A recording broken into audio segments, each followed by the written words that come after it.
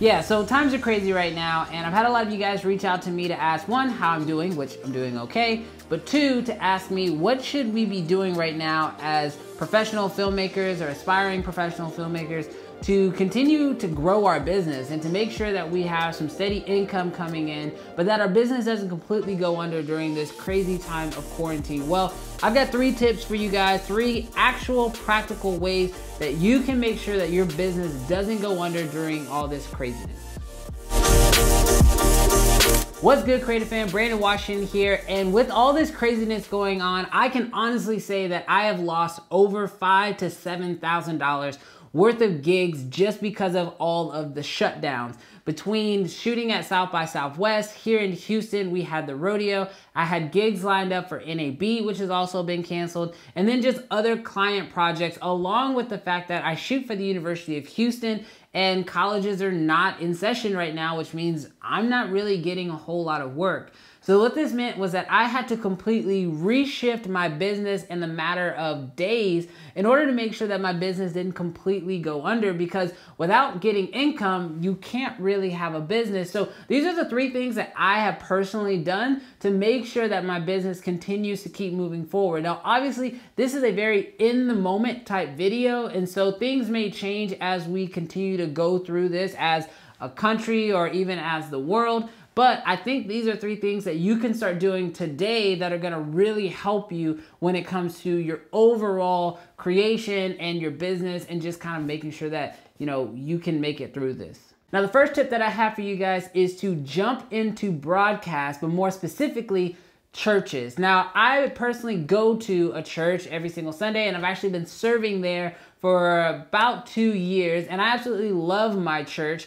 And obviously when all this happened, the first thing that was really to go was mass gatherings, which included churches, which meant that a lot of churches that have never done live broadcasts or really have never done media were forced to try to figure it out really quickly. Now, some churches have staff, but a lot of those same churches that have a staff don't really have like a media person or someone who really knows what they're doing. So they're just trying to learn really quick and try to move forward. Well, that's where you can definitely come into play. The difference between broadcast and shooting video or film or commercial isn't that much of a difference. Now, obviously there is the live element of it, but something that I have found is that if you can help a church pre-record their message, and they can pre-record 2, 3, 4 messages at once, and then they can set them as premieres on Facebook and on YouTube, it actually makes it look as if it's going live at that exact moment.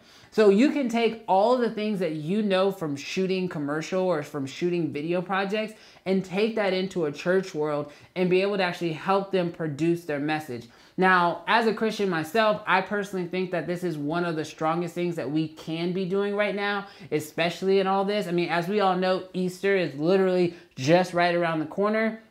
And a lot of churches are trying to figure out what to do. And as far as I'm concerned, this is not just like a temporary thing. This is actually something that churches should be doing and should have been doing for a long time now. But I think that if you can get in with a church right now, maybe even a couple churches, and help them actually produce their services for Sunday, you can not only help your business grow, but then you can also help a really good cause by working in a church. Now, I'm not telling you what denomination you should be helping. I think that's completely up to you to go figure out. But as we all know, especially here in the United States, especially if you live in the South, there are churches basically on every other block. There's probably more churches than Starbucks at this point. So there's definitely a church that you can find that you can help out and that you can use to actually help further grow your business. If you want to actually kind of see how I do it at my church, I'll have a link to my church's YouTube page down below in the description, so you can actually see. And like, we just started doing this. There's not a ton of videos on there, but everything we've done has been pre-recorded. And so you can actually see the church that I work with and I help produce their stuff.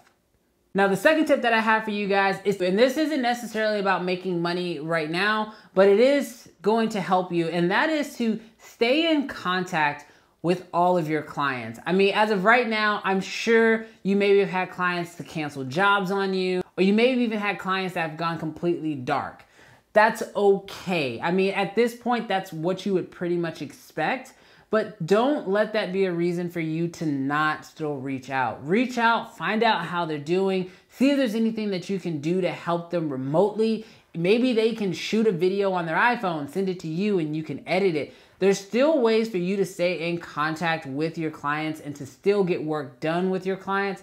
And so I strongly recommend that you stay in contact, because when this thing is all said and done and it's all over, and trust me, it will be over and we will be past this one day. When we look back at it, or when your clients look back at it, they're going to remember who they spoke with and who reached out to them and who sent them weekly email updates.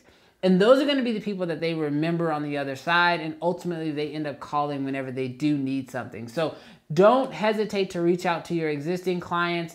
Keep in contact with them. Make sure that they're doing okay. Ask how their family's doing. Ask how they're doing, you know, whether that's how their business is doing or how they're doing personally, because this thing is taking a toll on all of us, but that doesn't mean that we can't be social and that we can't still be there for our clients. All right, and the third tip that I have for you guys is actually to start creating your online platform. So many of you guys have wanted to start YouTube channels, Instagrams, TikToks, whatever. You name it, you probably have wanted to start it, and you've had every excuse in the book to not do it. Well, now is the time to do it. You're stuck at home anyway. You have all the gear you need at home. I mean, if you're watching this on a phone, you have all the gear that you need in order to start your online platform. And you have no other excuse not to.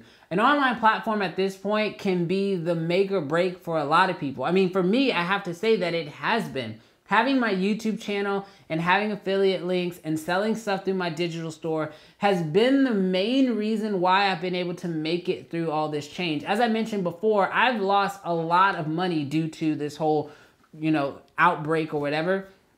So with that being said, it's super crucial that if you can start building your online platform, go ahead and do it. If you've started and kind of fallen off, that's no big deal. Keep going, keep building it out. Even if you take a day and just shoot like 5 videos all at once, and then you just spend time editing it over the next couple days and putting those out over time, that's totally fine as well. Whatever you can do right now to build that online platform, I strongly recommend you do it. But there you have it, guys. Those are 3 tips that can maybe help you during this crazy time, and how you can ultimately get through this and get to the other side as far as being able to grow your business and make sure that not only are you continuing to stay working, but that you are also setting yourself up for a better future. I mean, who's to say that when you're all said and done, you take these tips, they're gonna help bring in, you know, your income and keep your business going. But then on the other side of this, all of your old business comes back to you as well, and then you're able to continue to grow that business.